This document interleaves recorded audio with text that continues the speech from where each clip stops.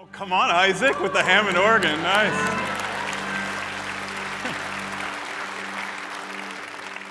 There's only one Hammond organ, and there's only one Isaac Rodriguez. Yeah, nicely done, Isaac. Awesome. Well, good morning, Hope. I'm really glad you're all here. I'm glad you made it to the service. I'm not calling off the punt. That's not what this is. Pastor Jeremy's a Gophers fan, so at least be happy for him. He's the only, I probably shouldn't have mentioned that. Now he's a target, right? We're really happy for you, Pastor Jeremy. Thanks for rubbing that in my face as we go. That's great. So what do you do when you face injustice and calls that are debatable? That's maybe putting the best possible construction I can as somebody who cheers for Iowa. That, pretty much lost the whole chance of a Big Ten championship game. But that's okay, I'm over it now. I'm moving on. More seriously, what do we do? As we read through the whole Holy Bible together as a church, these are questions that are first-order questions of life. We're not reading things that are just, here's some tips for, how to deal with a little bit of your stress. Here's some things that might help a little bit here and there. And it just makes me cringe when Christians reduce the life-changing transformational message of Scripture into just some pithy sayings or some fortune cookie level kinds of, hey, have you ever thought of this? Here's some advice. What we're talking about here is not just what we do, but who we are, our identity, and how that identity leads to behavior, and how we're going to live out these lives that God has given to us as a gift. They're not earned. We don't deserve this. We're here for what the Bible refers to relative to eternity as a blink of an eye. But that blink matters. It matters a lot to God. It matters so much He sent His Son Jesus into this world to die on our behalf, to give us a hope that we can't get apart from Him. There is a message of Scripture that rings true from Genesis all the way through Revelation, and it's this common thread. And as we read through that Bible together, we're not just becoming more biblically literate, we're becoming fluent, and hopefully we're learning how to read it and learn it and live it. We're learning how to apply it faithfully to our daily lives. And the world has nothing to fear about that. Christians who actually live out the Christian ethic, what Christ has exemplified for us to live out, have nothing to fear. What they will have is people who love more, who give more, who serve more, who forgive more, who carry the same grace that Christ offers for us, and then it naturally overflows out of us to the world around us. As you've been reading through the Scriptures this year, I've talked to you, you're picking up on that theme. It comes in the podcast questions that you ask us every week. It comes as we prepare for these sermons. God's Word goes out and it doesn't come back empty. So today we turn the page to the epistle of James that he writes to the early Christian church. James is the younger brother of Jesus. He begins his letter. This letter is from James, a slave of God and a slave of Jesus Christ. I don't know how many of you have big brothers. I do. I would never start a letter with, I'm a slave to my big brother David. I just wouldn't do it. I love him. But I'm not a slave, even though when I was in third grade, he kind of made me feel like it. That was a whole different deal, though. But James is the younger brother who sees something divine in his brother. He sees something more, and he knows and he believes. And so he's not just the brother I grew up with. He's the brother that I put my trust and faith in as the Son of God. He's writing to Jewish Christians living throughout Israel. He's writing toward the back half of the 40s AD. He's writing in a way, his influences are the book of Proverbs, and you can tell as you read through it, because James, as opposed to all the other epistles we've read so far in the New Testament leading up to this last week, James is better sipped than gulped. So don't think like big gulp, I'm just going to devour this book, I'm going to do it as a speed read. James reads more like Proverbs, like a fine, sparkling water, right? Like something that just should be sipped a little bit at a time. That's the way Proverbs reads, the wisdom literature of the Old Testament. Here's a thought, here's another thought, here's another thought, and they're loosely connected. James is a little bit more than loosely connected, but he writes with that style. He said, well, here's a sentence or two on this, and here's a sentence or two on this, and here's another sentence or two over here, but it wraps together like a good Seinfeld episode where you're watching the whole thing, you're like, none of these things relate to each other until the last scene. You're like, oh, I see how it all comes together. That's James. Sip on it. Take in the wisdom of God's timeless truth. He's using Proverbs as an influence. He's also using his brother's Sermon on the Mount. He was probably there, probably took careful notes. And the Sermon on the Mount is Jesus' commentary on the Torah, the first 5 books of what we call the Old Testament today. And so Jesus is saying, you've heard the law that says this, but I say to you, let me even raise the bar. You've heard the law that says an eye for an eye, a tooth for a tooth, but I say to you, turn the other cheek. You've heard the law that says don't murder, but I say to you, don't even get angry. You've heard the law that says don't commit adultery, but I say to you, don't even have lust for another human being. Have more respect for them than that. So James is kind of in your face. It is deep. It is biblical, timeless truth, wisdom, but it's also to be sipped, but it's also aggressive, assertive at least. It's challenging. And I want to be really clear up front. It isn't just like my challenge as one of your pastors for you today. It's God's challenge for us, myself included. And it is very challenging or we're not paying attention. So let's sip on James a little bit for the rest of this sermon. I'm going to walk you through some of the themes and the highlights. James is saying, here's the big themes. Activate your faith. Nowhere in James does he say faith alone doesn't save you, so put your theological swords away. It's okay. He says, since your faith saves you, now what are you going to do with that salvation? What are you going to do with that new life, that freedom that God gives to you? Jesus says, you know a tree by its fruit. If it isn't producing good fruit, there must be something wrong with the tree. So there must be something wrong with our faith if it doesn't lead to action.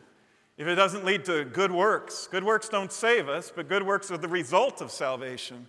That's what James is saying. He's flipping the script on, instead of living for the world, we live for something higher. We remember who we are. For instance, he says, instead of the world always telling you need to take more pride, healthy pride, yes. Unhealthy pride, where it's arrogance and it's all about you and you're trying to draw attention to yourself all the time, not good. Not good for the world, not good for you, not good for me.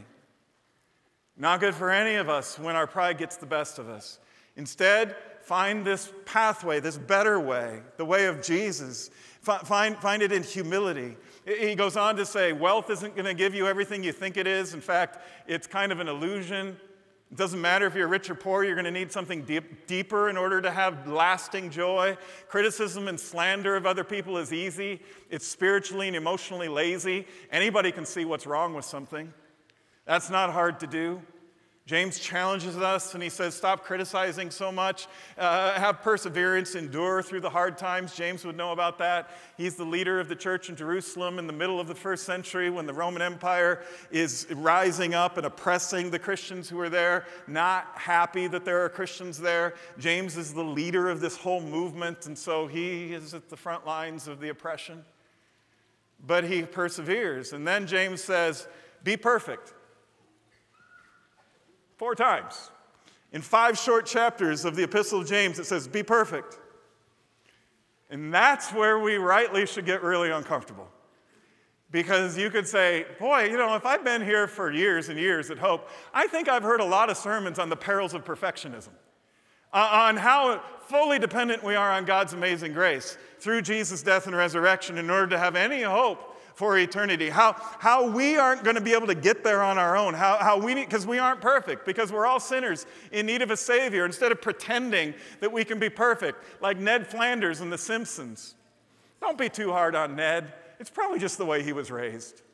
But Ned is Homer's neighbor, and Ned's sort of a holier-than-thou guy and a howdy-doody-doo-doo guy or whatever he says, and he's got all these flippant sayings, and he reduces Christianity to a bunch of cliches, which is so often what people think about Christians from the outside looking in. It's just some sort of shallow, religious sort of pursuit, and there's no depth or substance to it. But God bless Ned. I mean, he's probably raised this way. He probably was told, hey, Ned, pretend you're perfect. That's what religion is really all about. Pretend you can be something that nobody could be. Pretend you're a perfect human being. You never make any mistakes. That's not what James is getting at when he says be perfect. He writes, specifically in the opening verses of this epistle, when your endurance is fully developed, when you go through the hard times like I, James, am going through, then you will be perfect. Let's take a look not at the English translation so much as the original Greek here in James chapter 1, verse 4. The Greek word is teleoi. Everyone say teleoi. Just because it's fun. Teleoi, like a telescope, like a telephone, like a television. It broadcasts. It goes out everywhere. It stretches out. A telescope that an old pirate would have, you stretch it out. If you only stretch it out a little bit, it doesn't reach its full potential. Reach your full potential, James is saying. Christian, child of God, follower of Jesus Christ, teleoi. Push it all the way to the edge. Rise up. No more excuses for sitting on the sidelines. No more excuses for saying somebody else will do it. No more excuses for saying, well, that's their problem because it's half a world away. Or it's in a neighborhood I don't live in. That's their issue. I don't have any responsibility for that. James says, your telescope's too limited. Stretch it out. Perfect it. Literally, teleoi means complete, whole, mature, fully grown and developed. It's reaching its full potential. It's the capacity of effectiveness. That's perfect. Literally, that's what James is talking about. And that's why it's so challenging. Because it's very tempting to say, I'd rather take the spiritually lazy path, or everybody else does it, where I sound like the world and I say I have no responsibility for my neighbor. I don't have to love. I only have to love the people who are nice to me. I only have to forgive the people who've earned it. I only have to have grace for the people I want to have grace for, and not the ones I don't. But that's not the way of Jesus, and James isn't going to let us take the easy road. And so as we sip on this epistle, he continually pushes our buttons and challenges us. But he does so not just for the sake of getting us to do more. He does it for the sake of those we do more for. But here's the beautiful part. He also does it because this is who we are. Look at what he says as we move on a little deeper into James, verses 23 to 27 of this opening chapter. If you listen to the word of God and don't obey it, it's like glancing at your face in a mirror. You'll walk away and forget what you look like. Some of you are like, well, I'd like to walk away and forget what I look like when I glance in a mirror.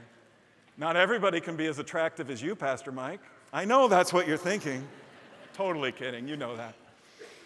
But if we listen to God's word and we don't apply it, if we don't live it out, James is saying, if we aren't obedient to God's word, if we don't love the way Christ has loved us, if we don't care, if we don't answer the call to be caring, pure and genuine religion means caring for people who are left behind, for people that the world dismisses, for people who maybe don't rise up to whatever standard you have for their lives, because then we have grace.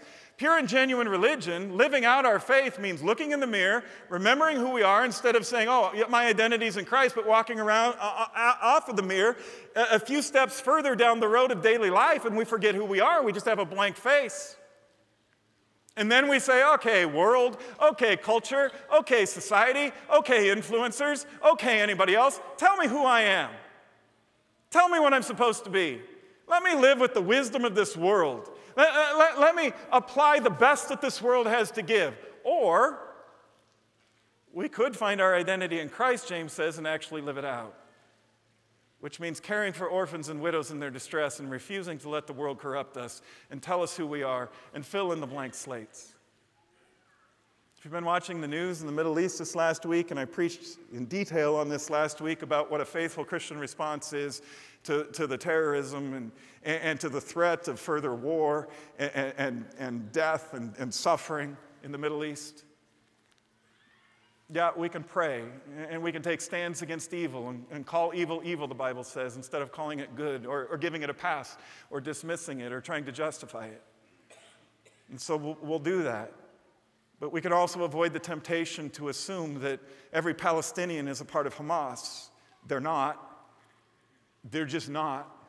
Despite what you might want it to be or what you hear it is, they're just not.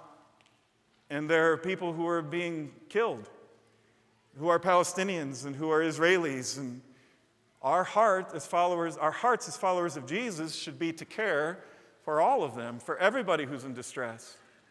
And so last week we said, pray about it, take stands against evil, don't give it a pass, avoid the prejudice, but also don't just say thoughts and prayers. Actually activate your faith and do something about it. So we took a special offering for our mission partner that's already in the Middle East and has been for generations, Lutheran Disaster Response, and you gave so generously and abundantly that when you're watching the news this past week and you see those trucks waiting to get in the blockaded border of Gaza, some of the humanitarian aid in those trucks is from you, Lutheran Church of Hope. That's you in action. That's your generosity. The hands and feet of Jesus coming in and breaking through. That's pure and genuine religion. That's what we're called to be. And I know we can make excuses. Well, say, oh, that's not my cause. Well, then find your cause and give to it generously. If this isn't the one that gets your heart going, that you have passion for, then find it. Because this is who we are. We don't get to vote on what our Creator has created, on what our Maker has made. What He has made, according to His Word, is people to care, people to have compassion, people to not leave behind those who are hurting and in distress, people who refuse to let the world corrupt us or justify our ignorance or our dismissal or our saying, oh, well, it's all good. Let just everybody take care of this. If they're from a different neighborhood, if they're not seeing the world the same way I see it, if their worldview is different, then they have to fend for themselves. It's on them. Let's just take care of our own. And the Bible's very clear. Your own is every human being on the face of this earth. And that doesn't mean any of us or any congregation can take care of every issue of distress on this earth. But if the body of Christ would just wake up, 2.5 billion strong on planet Earth today, and just be the telescope that God has called us to be, instead of letting it collect dust on a shelf, my goodness, the world would change. The Bible says you're the body of Christ, and I am too, and we're individually members of it. No more sleeping on the sidelines. Wake up, church. Rise up and understand this is our identity. This is who we are. Wow, I'm getting passionate about that. Let me tone that down just a little bit. Nah, I'm not doing it for that. But if the church would just be, and not become something we were never made to be, just be who we are. Look in the mirror, child of God. Look in the mirror, follower of Jesus Christ. Remember who you are when you go to work, when you go to school, when you hang out with your friends, when you come across that EGR, extra grace required to love them person in your life. Remember who you are. Remember who you're called to be. Pure and genuine religion means doing this, being a part of this. So we'll extend the special offering this week. And we give not just to help others, but we give because this is who we are. And the road to perfect isn't going to happen until we become who God has made us to be, until we hit our stride in that way. On the next screen, you'll see a picture of Rupert, who is the devil in Ted Lasso. He plays just the villain, the bad guy. Ted Lasso is a series that's on Apple TV that I wish I could recommend to you, but I can't, and especially you shouldn't watch it with your kids.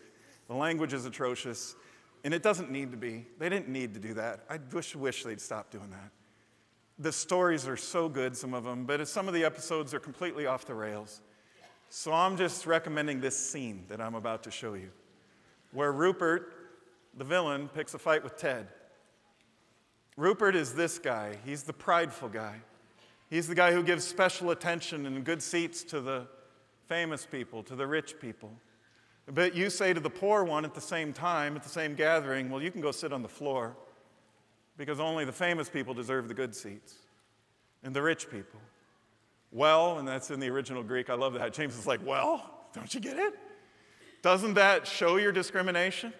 Doesn't that show that your judgments are guided by evil motives? That's Rupert. Boy, does he play the villain well. It's just easy to just so dislike him. His ex-wife is now the owner of the soccer team he used to own in the Premier League in England, and his wife hires Ted Lasso, a college football coach from a tiny little college in Kansas who knows nothing about soccer but is a motivational coach. And so Ted comes to England, and he becomes the coach of this team. And Rupert picks a fight with him. On the next screen, you can see this. And James says, chapter 4, verse 1, what's causing the quarrels and the fights among you? James answers that in the next verse. He says, don't the fights that we have come from the evil desires that are war within us? We want what we don't have, so we scheme and kill to get it. We're jealous of what others have, but we can't get it, so we fight and wage war, to take it away from them. Yet we don't have what we want because we don't ask God for it. And even when we ask, we don't get it because our motives are all wrong. We want only what will give us pleasure. What are you here for? To see what you can get from the world? Or to see what you can give? To see what you can consume from spirituality? Or to see how you can serve the brother of James? He says, I'm a servant of my brother, Jesus, the Son of God. To go his way, a pathway that extends the telescope to its full capacity. And so we hit our stride and we discover, this is the life my soul's been longing for me to live ever since I was made, ever since I was created. Or the ways of the world which say selfish motives are fine. Selfish ambition and jealousy is fine. There's nothing wrong with ambition until it's selfish, until it's all about me. Or you pursuing these things for the sake of pursuing them. None of us is perfect, but we're called to extend the capacity of who God has made us to be so that we reach that potential, so that we live the life we were created to live, which starts by saying jealousy and selfish ambition, I'm putting that on the side. None of us can be perfect. Let's make this very clear. Whatever campus you're at right now, whatever local site all around the Midwest, you're online at a soccer tournament, turn to the person next to you and say, you are so not perfect. Just go ahead and get that out right now. I'm glad you told each other. Now tell me, say, you're not perfect either. Amen, brother. That's right. It hurts a little, but it's true. None of us are perfect, but we're called on this pathway to extend, to give, to serve, to love, to be what God has made us to be. What causes the quarrels and fights among you? Too bad we don't live in a context where you can relate to this. Because everybody in our community gets along. Everybody in our country gets along. There's no divisions. There's no brokenness. There's no separation. But imagine that there was. Imagine that there was brokenness amongst us. Imagine what's at the core of this, James says. Jealousy, selfish ambition, living your life for yourself instead of for the other. And that's what's keeping us from the hope that only God can provide. So Rupert picks a fight with Ted because he's against anything good. But what you need to know about Ted, if you've never seen this show, is he's the eternal optimist. And it's not because his life is charmed. His wife is divorcing him back home in Kansas. He misses his son terribly, and he's an ocean away.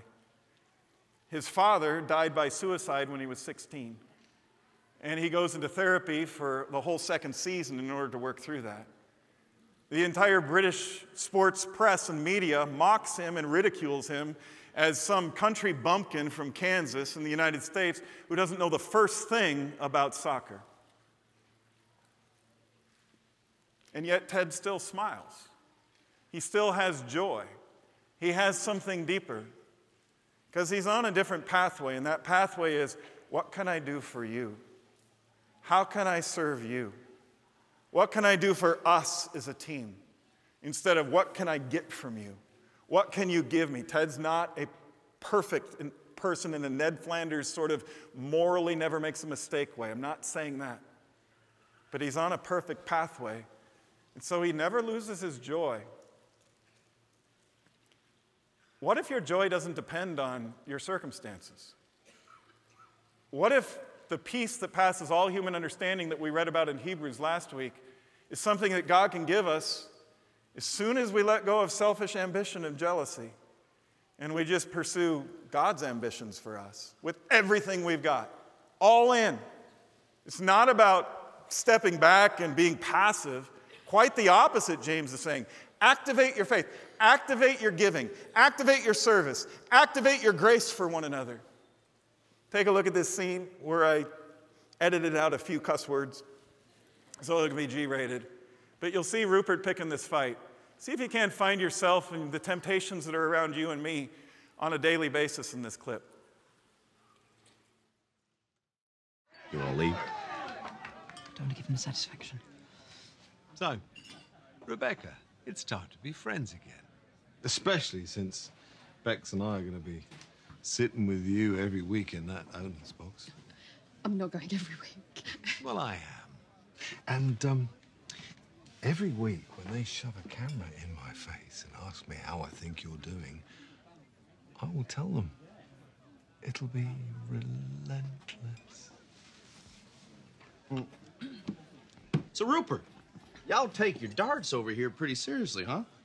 This and, what's the billiard game y'all do that sounds like a brand of cookies? Snooker? That's it. That's the one. Yeah, boy, I'd love to curl up on a couch under a weighted blanket, watch You've Got Mail, and devour a box of Snookers. See what we got here. Hey, there it is. Do you like darts, Ted? Oh, they're okay. I'm more of a, a cornhole man myself. Yeah. Oh. Yeah. How about a game? I mean, we could, maybe wager, say, £10,000? Well, as my doctor told me when I got addicted to fettuccine Alfredo, that's a little rich for my blood. How about this? If you win, I'll let you pick the starting lineup of the last 2 games of the season. But if I win, you can't go anywhere near the owner's box, at least not while Rebecca's still in charge. Ted, what are you doing? Well, I believe some folks call it white knighting, but I don't know. I'm just following my gut here. It's okay. No, what do you think? You're on. Okay. Double in, double out. Whatever you say, Rupert Dupes. Yeah. Just let me know if I'm winning or losing, all right? Oh, I forgot I had these on me. Oh, yeah. Oh, wait a second. I forgot I'm left-handed. Oh, it's gonna be a hoot. It is going to be a hoot. Is it just me, or does Ted Lasso look like Ned Flanders on The Simpsons? I don't know if that's intentional or not, but maybe. Doesn't matter. What's causing the quarrels and fights among you? James goes on to say, look, God opposes the proud. I don't think you want that. God opposes selfish ambition. God opposes jealousy. God's not going to buy our excuses. God's not going to say, it's okay for you. But what he's for is ambition that leads to the good of the other, to the good of the whole. But God gives grace to the humble. Everyone say grace. That's what makes us perfect. Scriptures say God's power is made perfect in our weaknesses when we admit we need a Savior. And now that we've been set free for this new life, what are we going to do with this salvation? What are we going to do with this freedom? What are we going to do with what God has provided for us? Well, we can hold on to the joy, even when we're being oppressed, even when we're being pushed. Doesn't mean we shouldn't work for better conditions. We absolutely should. That's part of what the body of Christ is called to be and to do. It's why we take offerings for victims of terror and war in the Middle East again this weekend. We want to be a part of the solution. We want the body of Christ to rise up. But we don't start thinking that it's our pride that's going to get us there. It's God's grace through our humility that sets us free. So we don't want to sound like the church lady. When James says, don't speak against each other. If you criticize each other, isn't that special? Then you're criticizing and judging God's law. What right do you have, Rupert, to judge Ted Lasso, your neighbor? Because you're richer than him? Because you have more worldly power than him? Because you have better status than he has? That's the world's way. God's way is that there's a priesthood of all believers, that the ground is level at the foot of the cross, that we're all sinners in need of a Savior. And so we have the same grace for one another that God has for us. One thing flows to another. That scene where Rupert picks a fight with Ted and thinks that he can humiliate him by beating him in a game of darts, because, he's clearly a serious darts player. He walks around with a dart set, for crying out loud, that looks like it's gold-plated. But he's underestimated Ted, the country bumpkin from Kansas. Just like sometimes you're underestimated. Do you ever feel that way? Like if only the world would appreciate my talents. If only the world would see my gifts. If only the world would take note of how good I am at this or that or the other thing. Let me tell you something as somebody who's getting older. Even if the world notices, it won't be enough to satisfy your soul. If you think that's what you need in order to have the joy of Ted Lasso, that is impenetrable from the circumstances of his life, from his wife who's dumping him, from the media that's ridiculing him and chastising him, if you think that you need all those things to get better in order for your soul to be whole, in order for you to live a satisfied life, you're missing the whole point. What God offers, what James is saying is you could have it right now because the world may or may not stop ridiculing you. They may continue to underestimate you. It doesn't matter because you're rooted in something deeper, in a relationship with the God who made you and loves you. And if you have that, come what may, you've got something that still produces joy despite your circumstances, despite the daily struggles that you're up against. And that doesn't just go for us individually, it goes for us collectively too. But it's so easy, as I said earlier, spiritually and emotionally lazy to criticize each other, to go after the other. And we have so many examples of that in our world today. So it's easy, Rupert, to criticize Ted, to see that he's a country bumpkin from Kansas. But what's sad is you're judgmental instead of curious. Billy Graham once famously said, remember, church, it's God's job to judge. It's the Holy Spirit's job to convict. It's our job to love. The greatest commandment on the pathway of following Jesus, who is our Lord, is the Jesus who says, you can fulfill all the other laws of the Bible if you just love one another the way I've loved you. If you love God with everything you've got, heart, soul, mind, and strength, and you love your neighbor as yourself the way I've loved you.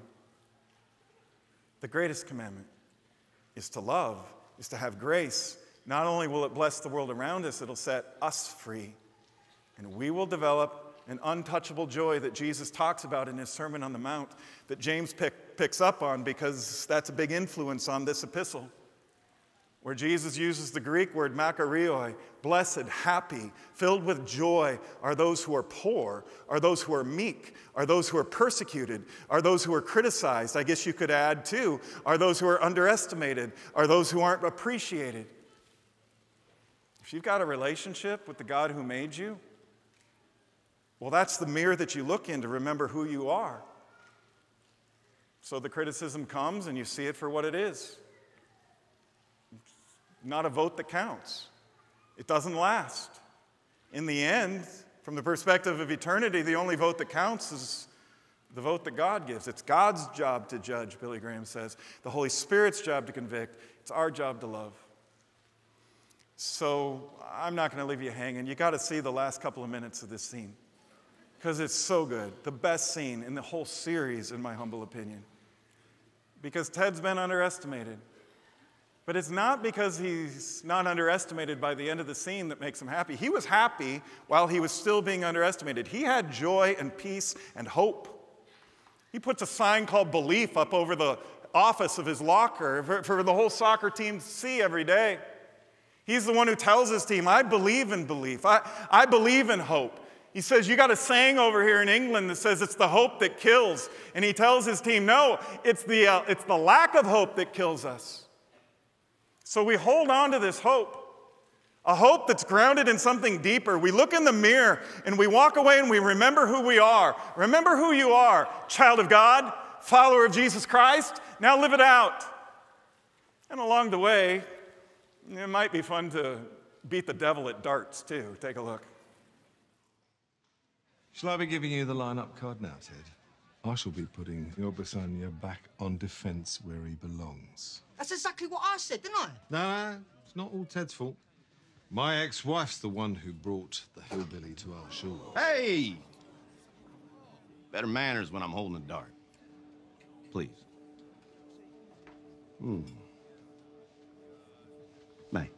What do I need to win? 2 triple 20s and a bullseye. Good luck. You know, Rupert, guys have underestimated me my entire life. And for years, I never understood why. It used to really bother me. But then one day, I was driving my little boy to school, and I saw this quote by Walt Whitman. It was painted on the wall there. It said, "Be curious, not judgmental." I like that. So I get back in my car, and I'm driving to work, and all of a sudden, it hits me.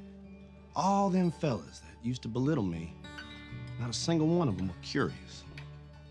You know, they thought they had everything all figured out, and so they judged everything, and they judged everyone.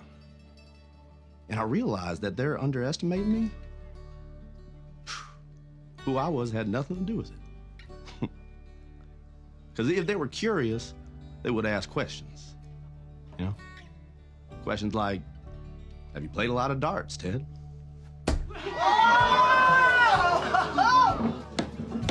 Which I would have answered, yes, sir.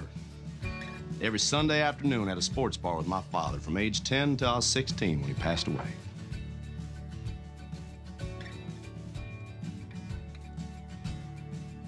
Barbecue sauce.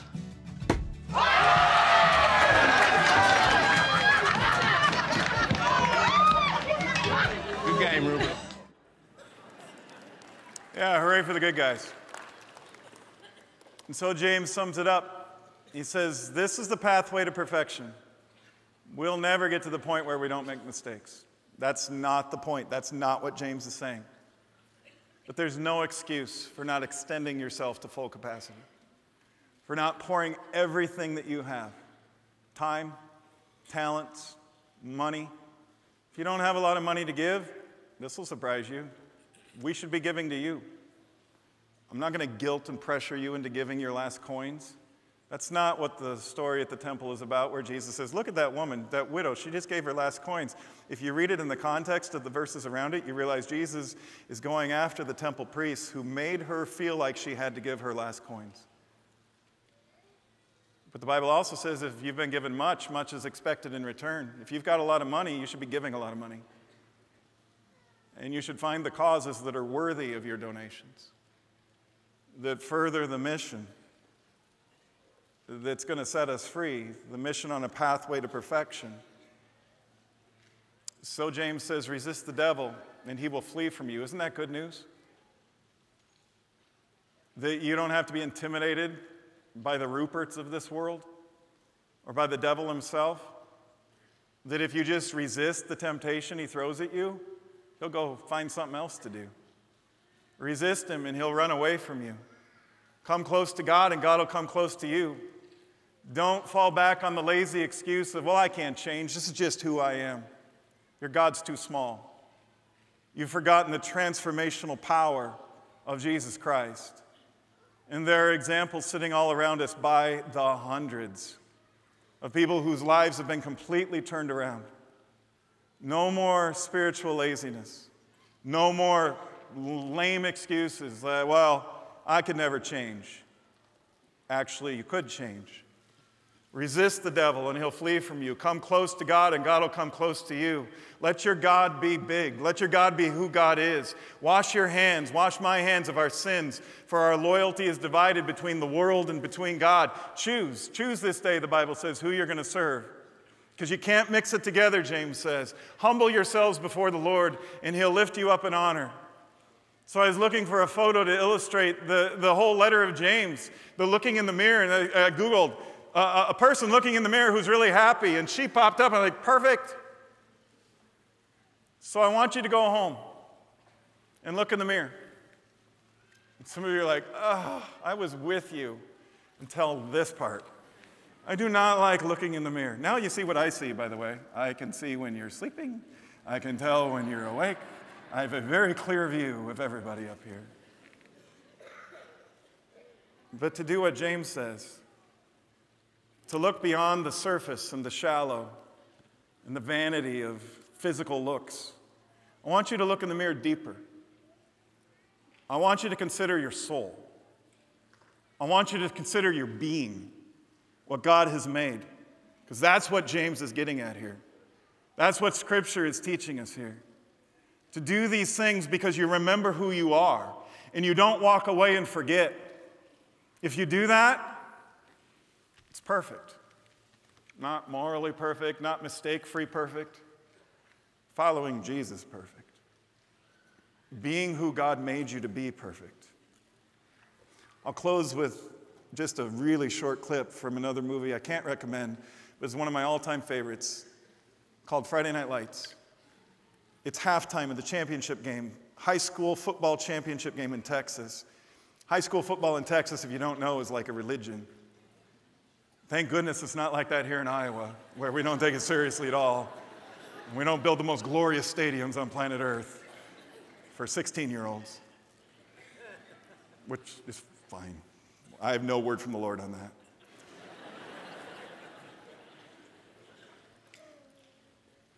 But in Texas, it's a full-blown religion. So Coach Gaines, played by Billy Bob Thornton, comes to town. He's the new coach of this team that's supposed to compete for state, and they get there. Long story, a lot shorter. But there's a lot of turmoil and challenges along the way. As they move toward the state championship, the whole community is armchair quarterbacking the high school coach. It's on the local sports radio, and they criticize him. It's so easy to criticize. My wife and I were driving home from Minnesota a few weeks ago, and we stopped for ice cream, which is a rare treat for us because of my health issues. But once in a while, we figure, well, I'd rather die with ice cream than live without it. So we're gonna go that route. And so we decided to go all out, and we stopped at a fast food restaurant to drive through. Spent about $4 on 2 simple vanilla cones, just simple. But we were going to make a big deal. It was a treat. It's a rare treat for us. So we, get to the drive-up microphone. We'll take 2 single-scoop cones. I don't know about you, but there's just something about an ice cream cone that's better than ice cream in a dish. Now, that's subjective. You might have a different opinion. But to me, the cone has an experience. Maybe it takes me back to childhood. I don't know what it is. Or maybe it's that last bite of an ice cream cone. You know what I'm talking about, right? Where you got the ice cream still chilled and cold at the bottom and the cones all around it. And there's different, strains of sugar that all come together as one. And you just put it, it's like a glimpse of heaven. It's this glorious moment. So you want that last bite. You get the cone so you can get that last bite. So we made the order. We come up, and the kid, 15, 16 years old, I would guess, he opens the window. It seems like he's having a little bit of trouble stringing more than 3 words together. But, things are still developing. I don't want to be critical. I love him. God bless him. And he comes out, and he hands us 2 dishes with ice cream cones plopped upside down, splat right on top of the bowl. And my wife is Ted Lasso. She's happy as can be. She's like, well, this is even better. She knows who she is. She's looking in the mirror. I'm driving away, and I start to preach.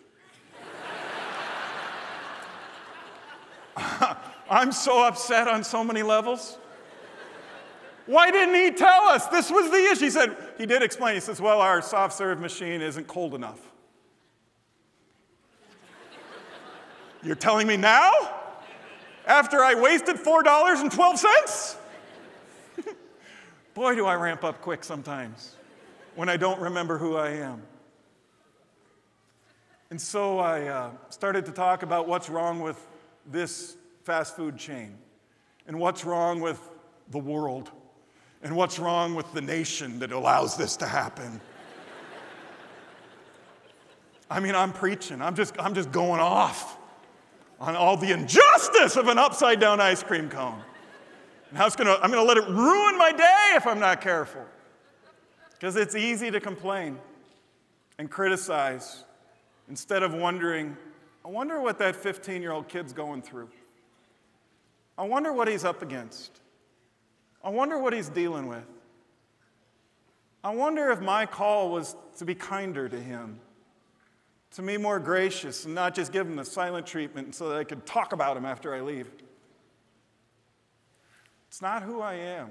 I mean, it's who I become when I let the world fill in the blank face and tell me what I should be living for and how complaining will make me feel better and criticizing other people and putting them down will make me feel better. But then I remember, whoa, that's really close, who I am. I'm a child of God. So are you, church. So resist the devil. Come close to God. Wash our hands of our sins. Humble ourselves before the Lord, and He'll lift us up, and we'll find our stride, and we'll be who God has made us to be. Watch this clip from Friday Night Lights, because the coach sounds like James. Point for point, sip for sip through this epistle. He hits all the points. Be perfect, church. You can do this. Extend your telescope.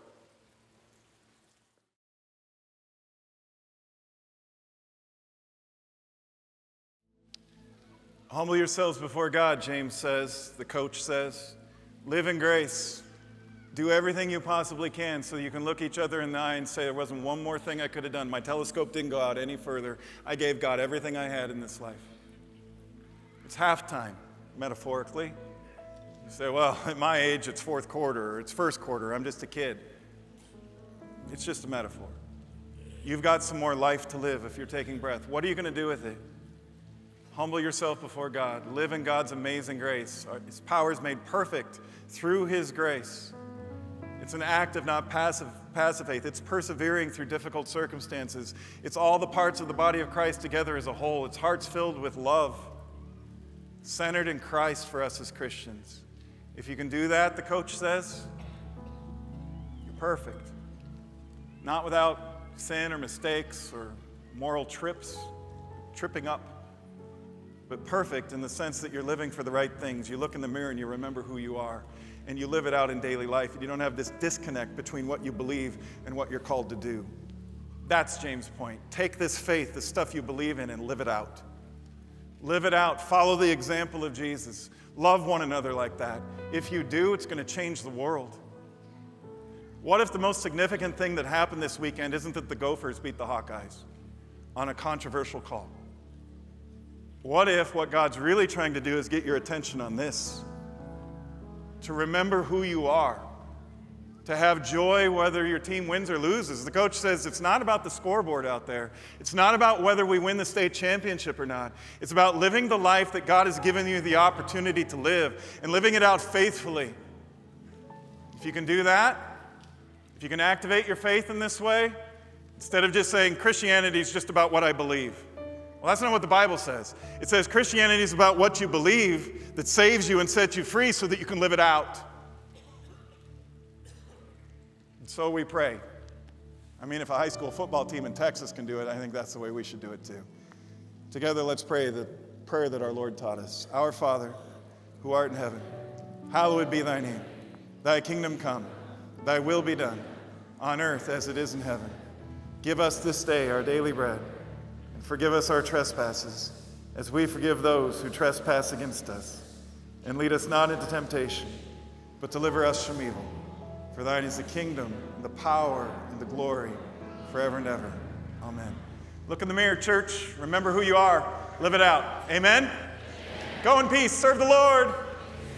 You're dismissed. You got to get out of here. We got another service coming in. It's my fault. I'm sorry. We can sing as you go. Yeah.